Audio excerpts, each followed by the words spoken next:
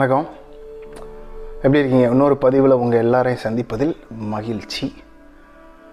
தீபாவளியெல்லாம் நல்லா கொண்டாடிப்பீங்கன்னு நம்புகிறேன். சரி, இன்றைக்கி இந்த பதிவு எதுக்காகன்னு பார்ப்போம். உங்களில் பல பேர் கமெண்ட் போட்டிருந்தீங்க, நான் ஆங்கிலம் பேச ஆரம்பிக்கும் போதும் இல்லை படிக்கும் போதோ இல்லை கற்க ஆரம்பிக்கும் போதே ரொம்ப திணறல் வருது அப்படின்னு சொல்லியிருந்தீங்க. அப்போ இது ஏன் நடக்குது? இதை எப்படி தவிர்க்கிறது? இதை தவிர்த்துட்டு எப்படி ஆங்கிலம் சுலபமாக பேசுகிறது, சரளமாக பேசுகிறது, சுலபமாக கற்றுக்கிறது அப்படின்றத பற்றி தான் இந்த வீடியோ. இப்போ வீடியோ ஆரம்பிக்கிறதுக்கு முன்னாடி ஒரு விஷயம் சொல்லிக்க விரும்புகிறேன். இது முதல் படி தான். அதாவது இதுக்கு நீங்களும் வேலை செய்ய வேண்டியிருக்கும். ஒரு கை மூலமாக ஓசை வராது இல்லையா? இப்போ நான் ஒரு கை தான், உங்களுடைய முயற்சிகள் தான் இன்னொரு கை. ரெண்டும் சேர்ந்தால் தான் ஓசை வரும். இப்படிலாம் பேச வேண்டியது இருக்குது, பட் ஆனால் இதுதான் உண்மை. அப்போ அதனால் நீங்கள் நிறைய வேலை செய்ய வேண்டியது இருக்கும். அட்லீஸ்ட் இந்த வீடியோ என்ன செய்யும் அப்படின்னு பார்த்தீங்கன்னா, பல பேர் ஒரு தேடலில் இருக்கிறோம். நம்ம வாழ்க்கையில் பல விஷயங்களுக்கு பதில் கிடைப்பதில்லை. அப்போ அந்த தேடலை சரியான இடத்துல செய்வதற்கான ஒரு உதவி தான் இந்த வீடியோ, என்னை பொறுத்த வரைக்கும் அட்லீஸ்ட். அப்போ நீங்கள் ஏன் நம்ம திணறோம்? இங்கிலீஷ் படிக்கிற முறை தப்பா அப்படின்னு பார்த்தோன்னா இல்லை. முறைகளுக்கு செய்முறைகளுக்கும் முறைகளுக்கும் குறைவே கிடையாது. இப்போது ஒரு உதாரணத்துக்கு சொல்கிறேன். என் கையில் 2 புக்கு இருக்குது, சரிங்களா? ஒன்று ஆங்கிலத்தில் சரளமாக எழுதுவது பேசுவது எப்படி, ஆங்கில சொற்களை சரியாக உச்சரிப்பது எப்படி, 2 பேர் எழுதியிருக்காங்க. இது 2 நான் மதுரையில் பொது மண்டபத்தில் வாங்கினேன். இந்த வீடியோ போடுறதுக்காகவே நான் வாங்கினேன். ஏன்னா எந்த விஷயத்தை பற்றியும் பேசுகிறதுக்கு முன்னாடி அது ஆராயிறது எனக்கு பிடிக்கும். எப்படி இருக்குது, என்ன நடக்குது, கொஞ்சமாவது ஒரு சின்ன ஹோம்ஒர்க்காவது பண்ணணும் இல்லையா? அதுக்காக பார்த்தேன். அப்போ எனக்கு என்ன புரிஞ்சுது அப்படின்னா, யூடியூப்பில் போய் நீங்கள் ஒரு சர்ச் கூட பண்ணலாம். ஆங்கிலம் எப்படி கற்பது, ஹவு டு லேர்ன் இங்கிலீஷ் இன் தமிழ், எப்படியோ ஏதோ போட்டு பார்க்கலாம். போட்டிங்கன்னா செய்முறைகளுக்கு கம்மியே கிடையாது, அதாவது குறைவே கிடையாது. எக்கச்சக்க வீடியோ, புக்கு, கிளாஸு எக்கச்சக்கமாக இருக்குது. ஆனால் அதான் பிரச்சனை. அது பிரச்சனை கிடையாது. பிரச்சனை வேறு. பிரச்சனை உணர்வுகள் ரீதியானது. உங்களுக்கு வர்றது திணறல். அது ஒரு உணர்வு. உங்களுக்கு வர்ற உணர்வு இன்னொருத்தனுக்கு வர்றது கிடையாது. அது உங்களுக்கே தெரியும், உங்களால் பார்க்க முடியுது. அப்போ ஏன் உங்களுக்கு இந்த உணர்வு வருது அப்படின்ற ஒரு கேள்வி எழுது. ஏன் எனக்கு இந்த திணறல் வருது அப்படின்ற ஒரு கேள்வி எழுது. அப்போது அதற்கான ஒரு பதிலாகவும் ஒரு தீர்வாகவும் இந்த வீடியோ இருக்குது அப்படின்னு நான் நம்புகிறேன். முதல்ல இந்த உணர்வுகள்லாம் ஏன் வருது அப்படின்னு பார்ப்போம். பல ரீதியாக இருக்குது. ஒன்று, நம்மளுடைய கலாச்சாரம் மற்றும் சமுதாயம் ரீதியானது. ஏன்னா நம்மளை பொறுத்த வரைக்கும் இங்கிலீஷ் படிக்கிறது அப்படின்றது ஒரு மொழி மட்டும் கிடையாது. இங்கிலீஷ்னால் கௌரவம், இங்கிலீஷ்னால் மரியாதை. அப்படி தான் வளர்ந்துட்டோம் இல்லையா? அப்போது என்ன மாதிரி உணர்வுகள் வரும்? இங்கிலீஷ் படிக்க திணறும் போது பயம், நிறைய பயம் வருது. இப்போ பயம் ஏன் வருது அப்படின்னா, பயம் அசிங்கப்பட்டுருவோமோ அப்படின்றதுனால பயம் வருது நிறைய பேருக்கு. இதனால இப்படி தான் வருதுன்னு சொல்லலை. இது ஒரு சாத்தியமான விஷயம், சரியா? பல சாத்தியங்கள் இருக்குது இதுக்கு. அப்போது சில பேருக்கு பயம் இருக்கும். பயம் ஏன் வரும்னா, அசிங்கப்பட்டுருவோமோ, மற்றவங்க நம்மளை பார்த்து சிரிச்சிருவாங்களோ அப்படின்னு இருக்கும். இது ஏன் அப்படின்னா, நம்ம இங்கிலீஷ் படித்தா மரியாதை நம்புகிறோம். அந்த நம்பிக்கை உங்ககிட்டே இருக்குது இல்லையா? அப்போ பிரச்சனை நம்மக்கிட்ட தான் இருக்குது. இங்கிலீஷ்னாலே மரியாதை, இங்கிலீஷ்னால் கௌரவம், இங்கிலீஷ்னால் கெத்து, இங்கிலீஷ் பேசுகிறவன் வசதி, தமிழ் பேசுகிறவன் கம்மி அப்படின்னு 100 ஆண்டு காலமாக தான் அந்த விஷயம் வர ஆரம்பிச்சிருக்குன்னு நினைக்கிறேன். 100-200 ஆண்டு காலமாக நம்ம இதில் இருக்குன்னு சரித்திரம் படித்தா தெரியுது. பட் ஆனால் இங்கே தான் பிரச்சனை. நம்மளோட நம்பிக்கைகள் தான் பிரச்சனை.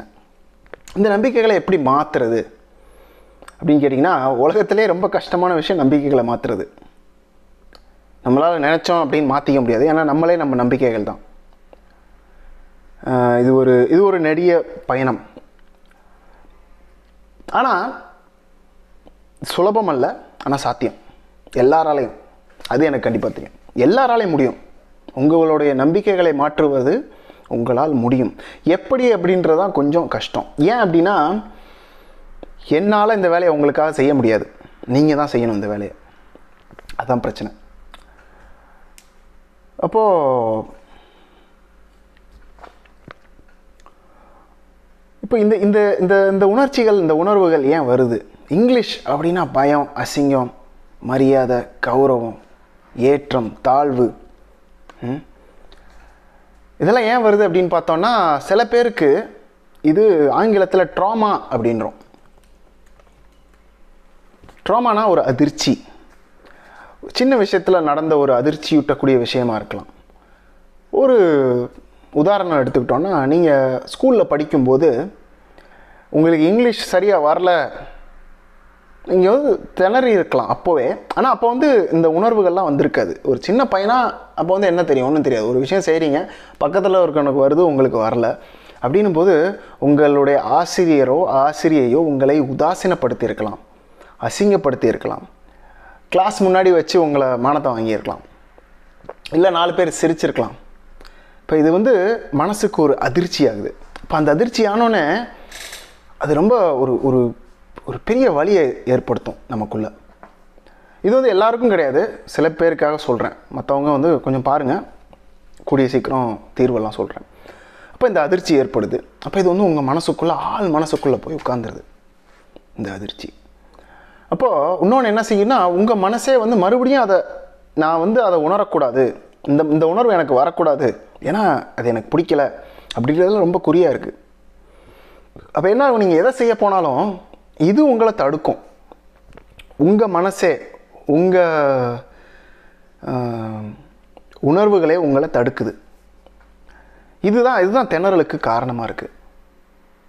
சரிங்களா? ஏன்னா திணறும்போது யாருமே நிதானமாக இருக்கிறதே கிடையாது. உங்களுக்கே தெரிஞ்சிருக்கும். திணறல் அப்படின்னாலே மனசு படபடக்கும், இதய துடிப்பு அதிகரிக்கும், கை வேர்க்க ஆரம்பிக்கும், ஒரு பயம். நம்ம ஒரு நிதானத்தில் இருக்கிறது கிடையாது. கரெக்டாக? அப்போது இதுக்கு என்ன சார் தீர்வு அப்படின்னு கேட்டிங்கன்னா,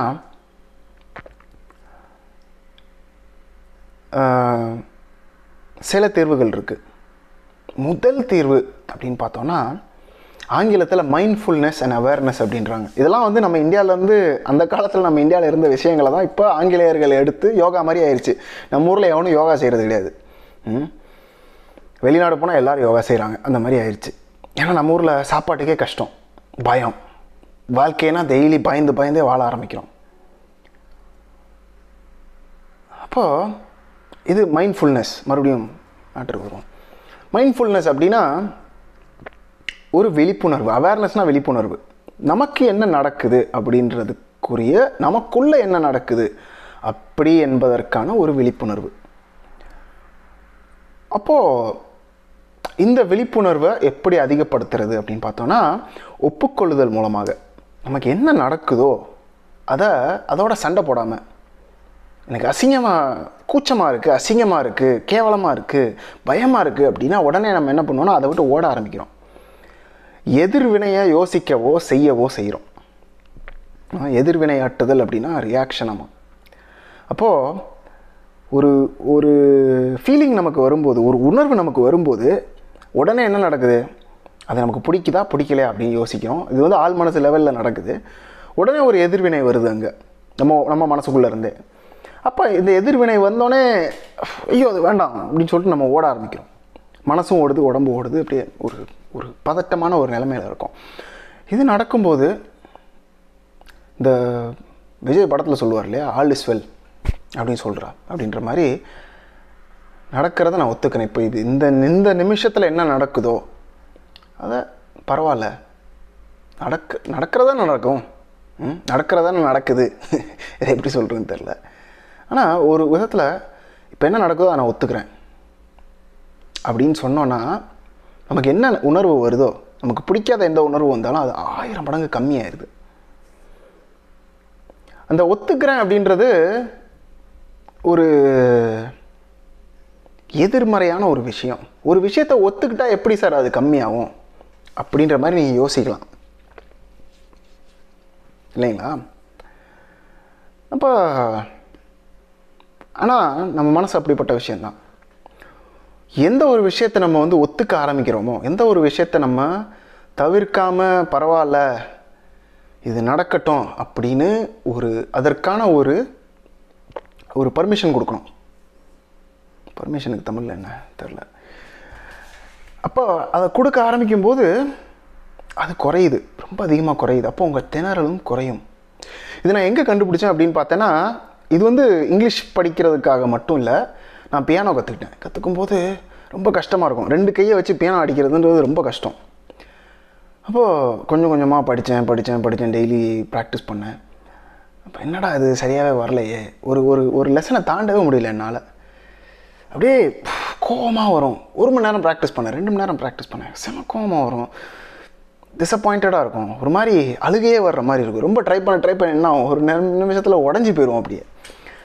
அப்போ இது வந்து ஒரு இன்டர்நெட்டில் வாங்கின ஒரு கோர்ஸ் நான் வாங்கியிருந்தேன். அப்போ அந்த கோர்ஸில் கடைசி பக்கத்துக்கு போனேன். சாப்டர் இருந்துச்சு, ஒரு வீடியோ இருந்துச்சு. அதை பார்க்கும்போது அதில் எழுதியிருந்தார் மைண்ட்ஃபுல்னஸ் அப்படின்னார். அப்போ அவர் என்ன சொன்னார்னா, ஏதாவது ஒரு விஷயம் வரும்போது அதோட சண்டை போடாத அப்படின்னு எழுதியிருந்தார். என்னடா இது கடைசியில் இப்படி எழுதியிருக்காரு அப்படின்னு சொல்லிட்டு நான் கொஞ்ச நேரம் அப்படியே உட்காந்து அமைதியாக உங்கள் உடம்புல என்ன நடக்குது அப்படின்றத பாருங்கள். சில இடங்களில் அப்படியே டென்ஷனாக இருக்கும், சில இடங்களில் படபடக்கும், சில இடங்களில் அப்படியே சூடாக இருக்கும். என்ன நடந்தாலும் இப்போ எனக்கு வலிக்குது பின்னாடி.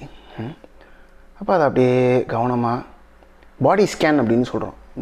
தலையிலேருந்து அப்படியே கால் வரைக்கும் என்ன நடக்குது அப்படின்னு கவனம் செலுத்துறது. மனக்கவனம் அப்படின்னு வச்சுக்கலாம். இதை மைண்ட்ஃபுல்னஸ் அப்படின்றது கவனம் செலுத்துவது. நம்ம மனசு மேலேயும் நம்ம உடம்பு மேலேயும் கவனம் செலுத்துறது. சும்மா கவனம் செலுத்தினாதே போகணும், எந்த குறிக்கோளும் இல்லாமல் செய்யணும். அதாவது கம்மி ஆகணும்னு பார்த்தோன்னா அது வந்து கவனம் செலுத்துறது. கவனன்றது வெறும் கவனம் மட்டும்தான். என்ன நடக்குதுன்னு பாரு, என்ன நடக்குதோ அதை ஒத்துக்கோ, அவ்வளோதான் இதோட செயல்முறை. இதை செய்ய ஆரம்பிக்கும் போதே நம்ம மனதளவில் பயங்கர வித்தியாசமாக ஆகுது, நிறைய மாறும். இந்த வீடியோ பார்த்ததுக்கப்புறம் இதை செய்ய ஆரம்பிக்க போகிறவங்களுக்கு வாழ்க்கையே மாறப்போகுது. இது வந்து சும்மா நான் இன்னைக்கு நேற்று சொல்கிற விஷயம் கிடையாது.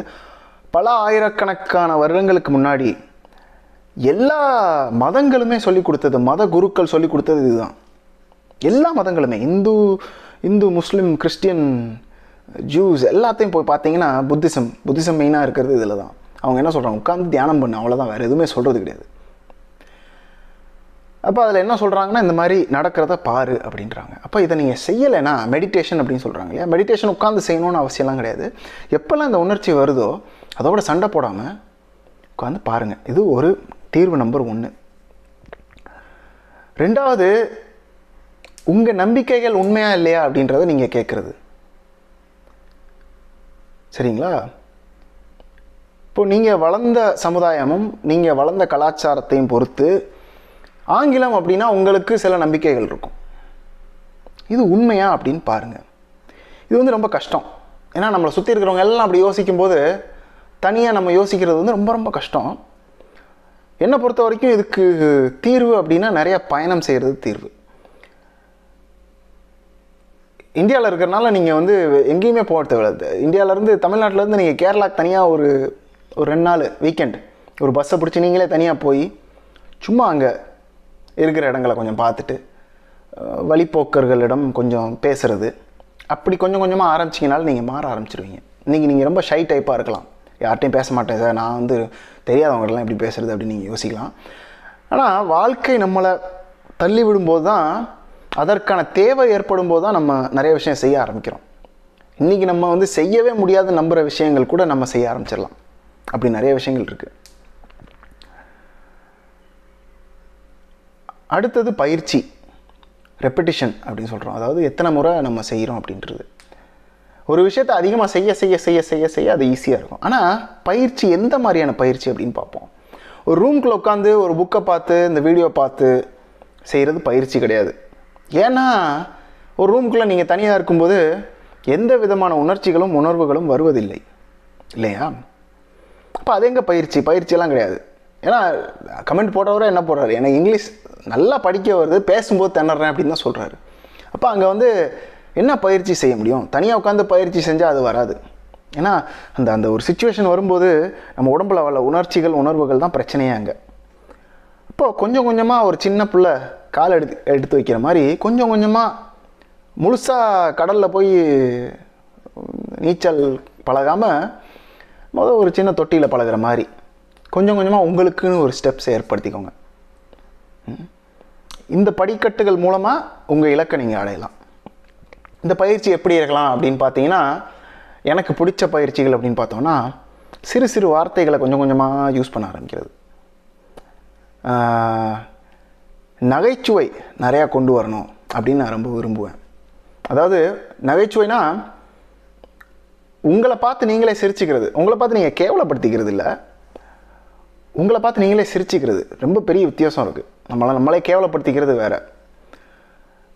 இதுக்கு உதாரணம் அப்படின்னு பார்த்தீங்கன்னா சிவகார்த்திகேயன் ரொம்ப நல்ல உதாரணம். சிவகார்த்திகேயனை யாருமே வந்து சிவகார்த்திகேயன் கூட பேச்சுவார்த்தை ஆரம்பித்தா சிவகார்த்திகேயனை அசிங்கப்படுத்தவே முடியாது. ஏன்னா சிவகார்த்திகேயனே தன்னை அசிங்கப்படுத்திக்குவார். அவர் அசிங்கப்படுத்தும் போது அதில் ஒரு தன்னம்பிக்கை இருக்கும். அதை நல்லா பார்த்துருக்கலாம். அதனாலே சிவகார்த்திகேயனை நிறைய பேருக்கு பிடிக்கும். இதனால தான் பிடிக்கும்னு சொல்ல மாட்டாங்க, ஆனால் எனக்கு தெரிஞ்சு நிறைய பேருக்கு அதனாலே அவரை பிடிக்கும். நம்மளை மாதிரியே தான் இருக்கார். அவர்கிட்ட இருக்கிற குறைகள் எதாக இருந்தாலும் அவர் அதை ஒத்துக்கிறாரு. ஆமாம், நான் இப்படி தான், அதனால் என்ன, இதனால் வந்து நான் மரியாதை குறைஞ்சி போனவன் கிடையாது, இதனால் வந்து எனக்கு வந்து நான் பண்ணணும்னு கிடையாது, இதுதான் அப்படின்ற அந்த ஒரு உண்மையான ஒரு உணர்வு அவர்கிட்ட பார்க்க முடியுது. இது ஒரு நாள்லையோ 2 நாள்லையோ வர்ற விஷயம், மாற்றம் கிடையாது. நான் அதை முதவே சொல்லிடுறேன். நீங்கள் வந்து உங்களே நீங்கள் ஏமாற்றிக்கலாம், நீங்கள் உங்களுக்கிட்டே சொல்லிக்கலாம் நான் மாறிட்டேன் அப்படின்னு சொல்லிக்கலாம். ஆனால் மாறும்போது உங்களுக்கே தெரியும், மற்றவங்களுக்கும் தெரியும். நான் மாறிட்டேன் அப்படின்னு சொல்லிட்டு மற்றவங்க அதை டெஸ்ட் பண்ண ஆரம்பிப்பாங்க. நீங்கள் நான் மாறிட்டேன் அப்படின்னு நினச்சி மற்றவங்ககிட்ட அப்படி பழக ஆரம்பிச்சிங்கன்னா மற்றவங்க அதை வந்து டெஸ்ட் பண்ண ஆரம்பிப்பாங்க. டெஸ்ட் பண்ணும்போது உங்களுக்கு கோவம் வரும். ஏன்னா அவங்க வந்து உண்மை என்ன அப்படின்னு எடுத்து காட்டுறாங்க உங்களுக்கு. அப்போது நகைச்சுவையை பற்றி பேசிகிட்டு இருந்தோம். உங்களுக்கு இங்கிலீஷ் சரியாக வரலன்னா அதனால் என்ன, நான் தப்பாக தான் இங்கிலீஷ் பேசுவேன் அப்படின்னு ஜாலியாக பேச ஆரம்பிங்க. ஒரு ஜோக்காக சொல்ல ஆரம்பிங்க. சில உதாரண வாக்கியங்களை பயன்படுத்துவது நல்லது. நானே இப்போ ஒரு ஃப்ரெஞ்சு பேசுகிற தீவில் இருக்கிறனால எனக்கு வந்து பீத்திக்கிறதுக்காக சொல்லலை, எனக்கு வந்து சரளமாக பேச தமிழ், மலையாளம், ஹிந்தி, கன்னடம், கொஞ்சம் தெலுங்கு வரும். இது போக தாய் பாஷை படிச்சிருக்கேன். தாய்லாண்டில் கொஞ்ச நாள் வாழ்ந்துருந்தேன். இப்போ ஃப்ரெஞ்சு படிக்கிறேன். இப்போது இவ்வளோதான் மொழிகள் படித்தாலும் ஒரு முறையும் புதுசாக படிக்கும்போது அந்த பயம் இருக்க தான் செய்யுது. எங்கே சிரிச்சிருவாங்களோ, நிறைய விஷயங்கள் வரும். ஒரு ஒரு புது இடத்துக்கு போகிறோம், பேச போகும்போது அந்த இடத்துல அப்படியே படப்படன்னு அடிக்க ஆரம்பிக்கும். நான் ஒன்று சொல்லி அவங்களுக்கு அது புரியாமல் அவங்களுக்கு அங்கே கோபம் வரலாம். சில நேரம் நம்மளை ஒரு மாதிரி அவங்களுக்கு ஒரு எரிச்சலான ஒரு மனப்பக்குவத்தில் இருக்கலாம், அவங்களுக்கு பொறுமை இருக்காது. இந்த மாதிரிலாம் நிறையா இருக்குது. அப்போ நம்ம பேச ஆரம்பிக்கும் போது இப்படி பார்க்கலாம், இப்படி பார்ப்பாங்க, நான் என்ன சொல்கிறேன், ஒழுங்காக பேசியா அப்படின்ற மாதிரி பேசலாம். இந்த மாதிரி நிறையா நம்மளை அசிங்கப்படுத்திடலாம். இந்த மாதிரி விஷயங்கள் நான் இன்றைக்கும் சந்திக்க தான் செய்கிறேன். அப்போ புதுசாக ஒரு விஷயம் படிக்கும்போதே கஷ்டம். ஏன்னா நமக்குள்ளே இருக்கிற உணர்ச்சியே நிறையா இருக்குது. இது போக ஒரு மொழி படிக்கும்போது என்ன இன்னும் கஷ்டமாக இருக்குது அப்படின்னா, எதிர்வினையாக இருக்கிறவன் கிட்டேருந்து வர்ற வார்த்தைகளும் சொற்களும் அவனுடைய எதிர்வினைகளும் நம்மளை தாக்குது. அதை நம்ம ஒப்புக்கொள்கிறது தான் முதல் ஸ்டெப்பு. ஏன்னா நம்ம எதுவுமே தப்பு செய்யலைல்ல. நம்ம எதாவது தப்பு செஞ்சால் தான் நம்ம அசிங்கப்படணும். அது மாதிரி நம்ம சொசைட்டியில், நம்மளோட கலாச்சாரத்தில் தப்பு செய்வதற்கான வழிமுறைகள் கிடையாது. அதாவது ஒரு விஷயத்தை தப்பு செஞ்சு தான் திருத்தி ஒருத்தன் வந்து மேலே வர முடியும். இதை வந்து வெளிநாட்டவர்கள் நம்மளை விட அதிகமாக நல்லா பண்ணுறாங்க. ஏன்னா நம்ம ஊரில் ஒருத்தன் ஒரு விஷயம் செஞ்சால் அது கரெக்டாக செய்யணும், செய்யலைன்னா போச்சு, நான் இதற்கு தகுதி இல்லாதவன், இல்லை இது என் ரத்தத்தில் இல்லை அப்படின்ற மாதிரிலாம் யோசிப்பாங்க நிறைய பேர். இதெல்லாம் நமக்கு வராது அப்படின்னு யோசிக்க ஆரம்பிச்சிடுவாங்க. இதே இது வெளிநாட்டவர்கள் நான் பார்த்த வரைக்கும், எல்லாரையும் சொல்ல முடியாது, சில பேரை சொல்கிறேன். சில பேர் என்ன செய்கிறாங்கன்னா, ஒரு விஷயம் செய்கிறாங்க, செஞ்சுட்டு வரல அப்படின்னா உடனே உணர்ச்சி வசப்படுறது கிடையாது. உடனே வந்து கொஞ்சம் பார்க்குறாங்க, செய்கிறாங்க, அதுக்கப்புறம் அடுத்த அடி எடுத்து வச்சு மறுபடியும் ட்ரை பண்ணுறாங்க.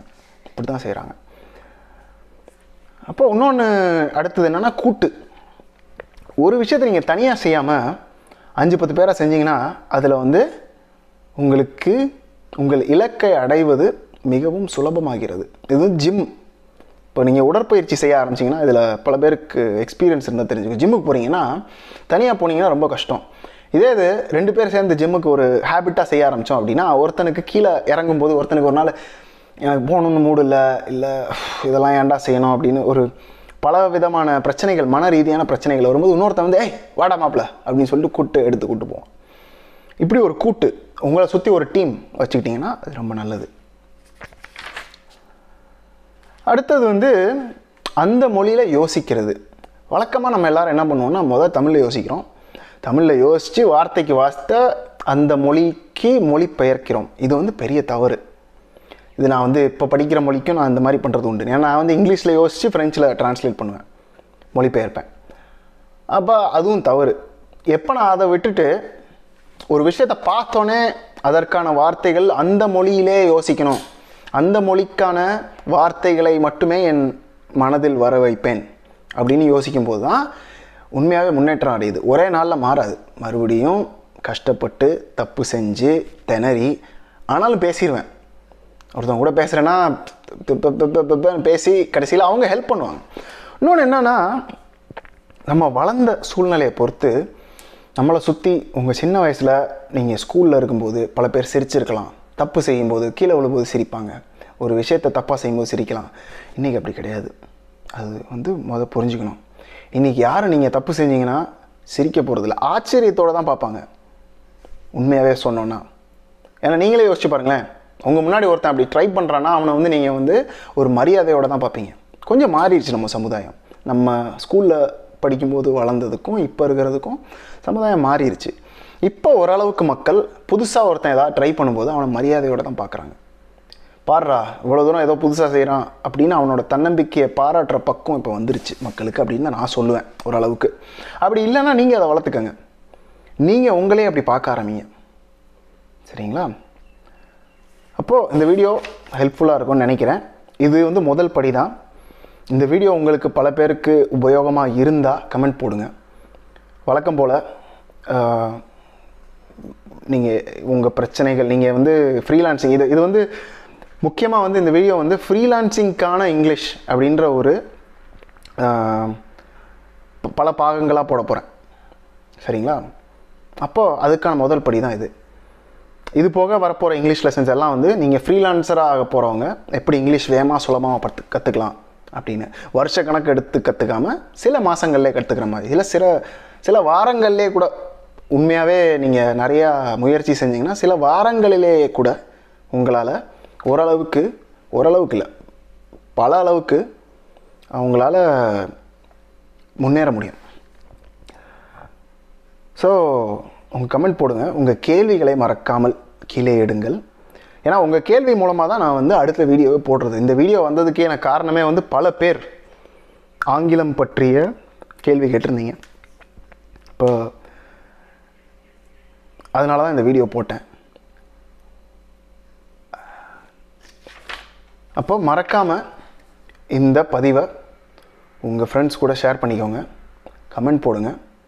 மறக்காமல் இந்த சேனலுக்கு சப்ஸ்கிரைப் பண்ணுங்கள். ஏன்னா இந்த மாதிரி வீடியோஸ் வாரத்துக்கு 2 வீடியோஸ் இல்லை 3 வீடியோஸ் அது போட ஆரம்பிப்பேன். அதுபோக அவங்க கமெண்ட்லாம் பார்க்கும்போது ஒரு விதமான சந்தோஷம். சரி, மற்றவங்களுக்கு உபயோகமாக ஏதோ செய்கிறோமே அப்படின்ற ஒரு சந்தோஷம்தான். அப்போ நன்றி, வணக்கம்.